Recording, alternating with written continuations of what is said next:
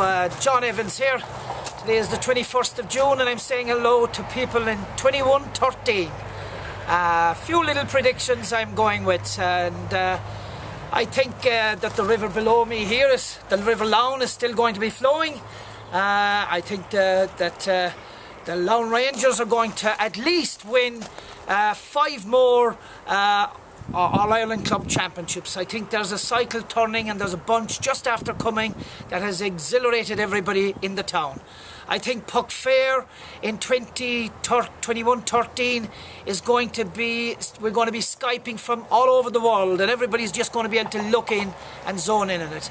But as I look down here on the town, I think it's going to stay rock solid for the next 100 years. I think it's going to be more inhabited by more Europeans and foreign nationals, because they're going to come to lovely Killorglin. I suppose the big challenges I see for the human race is that, can they sort out depression? The black hole, all our top medics in the world still can't solve it, and of course the scourge of cancer. I'd love to see that sorted. If they can do that in the next 100 years, hip hooray. One certainty is that I'm going to be on my left over here in the cemetery, which is built into our own farm. But 2113, I'm really looking forward to it.